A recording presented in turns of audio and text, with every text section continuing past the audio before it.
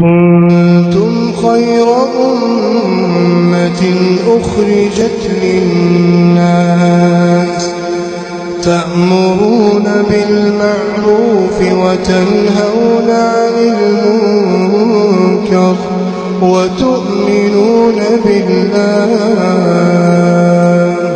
ولو آمن أهل الكتاب لكان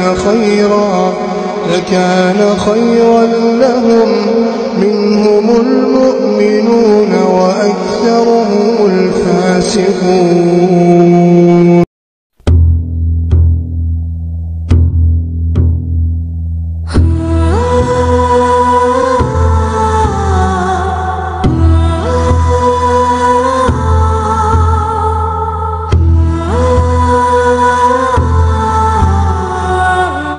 ওয়ালাইকুম আসসালাম ওয়া রাহমাতুল্লাহি ওয়া বারাকাতুহু। কুয়েত থেকে জসিমউদ্দিন ভাই জানতে চেয়েছেন যে মকসেদুল মোমিনিন, ফাজাইলে তাবলীগ বা ফাজাইলে আমাল, বেহেশতি জোর, এই বইগুলি সম্পর্কে আপনার মতামত কি বা এগুলোর উপর আমল করা যাবে কিনা? আলহামদুলিল্লাহ ওয়াসসালাতু ওয়াসসালামু আলা রাসূলিল্লাহ। সম্মানিত ভাই, শুনুন ভাই, প্রথম কথা হলো আল্লাহ রাব্বুল আলামিনের কিতাবই অভ্রান্ত সত্য। তা আমাদের সমাজে এই আল্লাহর কালাম এবং রাসূলুল্লাহ সাল্লাল্লাহু আলাইহি ওয়াসাল্লামের বাণীর এই আল্লাহ নবীর সহিহ হাদিসগুলির সঙ্গে আরো কিছু জয়ীফ হাদিস সংযুক্ত করে অনেক কিতাব রচনা হয়েছে। সেই কিতাবগুলির মধ্যে কিছু ভালোও আছে, কিছু মন্দও আছে। যেমন আপনি তাবলীগী ফাজাইলে তাবলীগ বা ফাজাইলে আমাল এই কিতাব সম্পর্কে জানতে চেয়েছেন। আসলে এই কিতাবটি কার লেখা আপনারা আমরা সবাই জানি যে এটি মাওলানা জাকারিয়া সাহারানপুরি রহমতুল্লাহ আলাইহি তার পক্ষ থেকে এটা লেখা হয়েছে। অনুরূপভাবে এই কিতাবের যিনি লেখক তিনি বলতেছেন যে সুফিকুল শিরোমণি মুজাদ্দেদে দ্বীন হযরত মাওলানা ইলিয়াস সাহেব বা ইলিয়াস রহমতুল্লাহ আলাইহি আমাকে আদেশ করেন যে তাবলীগে দ্বীনের প্রয়োজন অনুসারে কোরআন ও হাদিস অবলম্বনের জন্য একটা সংক্ষিপ্ত বই লেখি।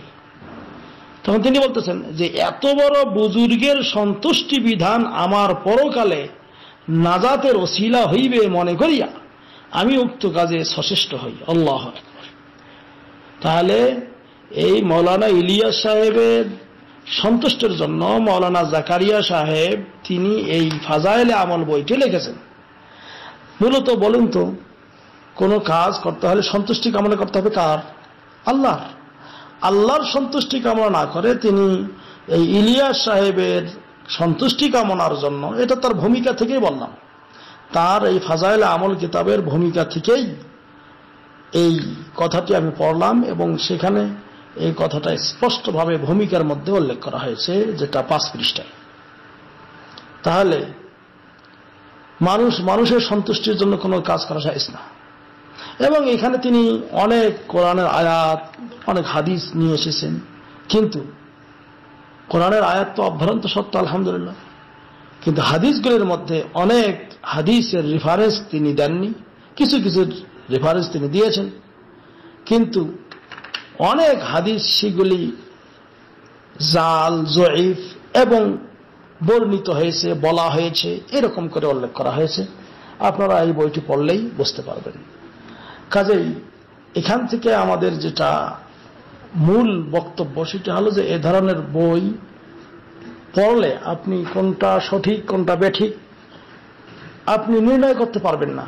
অতএব তা থেকে দূরে থাকা আপনার আমার জন্য অপরিহার্য কর্তব্য। অনুরূপভাবে ফাজাইলে সাদাকাত, ওই জাকারিয়া সাহেব সাহারানপুরি রহমতুল্লাহ আলাইহি তিনি এটাও লিখেছেন। তারা উর্দুতে এগুলো লিখেছেন, আবার এটার বাংলা অনুবাদ করেছেন মৌলানা মোহাম্মদ সাখাওয়াতুল্লাহ, যাকে মুমতাজুল মুহাদ্দিসিন রিসার্চ স্কলার বলা হয়। তাবলিগি কুতুবখানা থেকে এই বইগুলি প্রকাশিত হয়েছে। তো এইগুলি বইয়ে অনেক সত্য কথাও আছে, অনেক মিথ্যা কথাও আছে, অনেক গাল গল্পও আছে। যেই গল্পর কথা বলে শেষ করার মতো নয়, সংক্ষেপ সময়ে বলা যাবে না।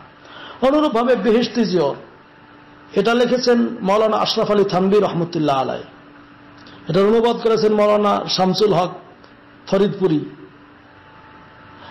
এরকম করে এই বইটির মধ্যেও, এই বেহেশতি জিয়রের মধ্যেও অনেক ভালো কথা আছে, আবার অনেক এরকম মাসলা মাসাইল কিছু রয়েছে যেগুলি সাধারণ মানুষ, এটা সরাসরি হাদিসের অনেক মাসলা মাসাইল হাদিসের সঠিক হাদিস থেকে উদ্ধৃতি দেওয়া হয়নি, কাজে সাধারণ মানুষের কাছে এগুলো ঘোর প্যাঁচ লেগে যাবে। এটা থেকে এই জন্য আপনার আমার দূরে থাকা অবশ্যই দরকার।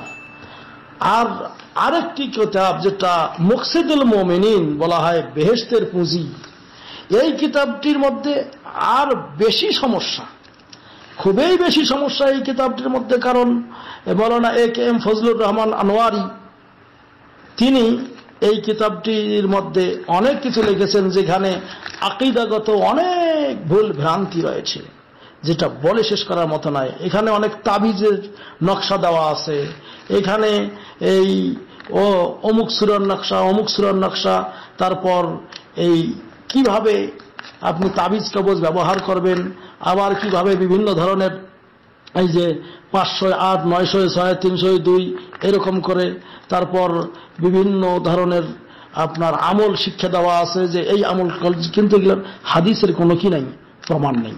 কাজেই এখান থেকে আপনাকে আমাকে অবশ্যই অবশ্যই দূরে থাকতে হবে।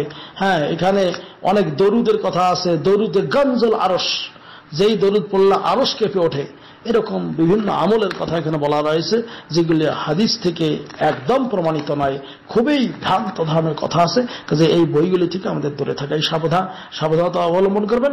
এবং বিশুদ্ধ কিতাব যেগুলি আছে, সহিহুল বুখারী, সহিহ মুসলিম, হ্যাঁ, তারপর পাশাপাশি রিয়াজুস সালেহিন, হ্যাঁ, এইগুলি কিতাব আপনি পড়লে ইনশাআল্লাহ ইসলামের সঠিক জ্ঞান পাবেন। হাযা ওয়াল্লাহু আ'লাম বিসওয়াব, সাল্লাল্লাহু আলা নবিয়িনা মুহাম্মদ, আসসালামু আলাইকুম ওয়া রাহমাতুল্লাহ।